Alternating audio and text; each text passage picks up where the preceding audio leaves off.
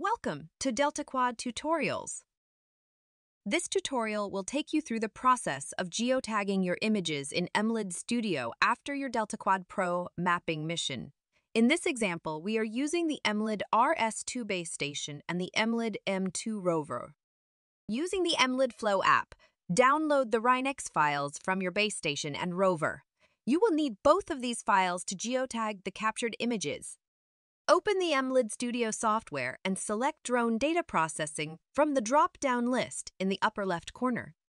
Click on the Drone tab and select the rover's observation file and set the antenna height to 0 meters. Emlid recommends that you leave the antenna height at 0 meters because most photogrammetry software has the feature of calculating the antenna offset, which is the camera center position relative to the antenna's position. Click on the Base tab and select the base station's observation file. By default, the RINEX header position is used.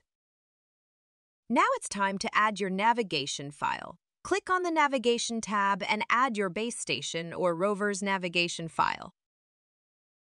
Click on the Process button and the software will begin to generate a position file. When the position file has been processed, it will be displayed on the plot. The position file with the photo's positions will be automatically added to the timestamps field in the geotagging menu. Please note that Emlid Studio can only geotag photos when the number of timestamps is equal to the number of photos. The next step is whether you want to geotag the original images or if you want Emlid Studio to create a copy of the images with the geotagged metadata embedded, leaving the original images unchanged. Click on Folder with Photos and select the captured images from your mapping mission. Click on the Tag Photos button to start the geotagging process.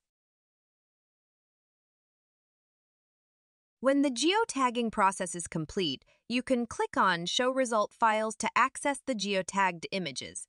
You can verify the images are geotagged by right-clicking on an image and looking at the file's metadata.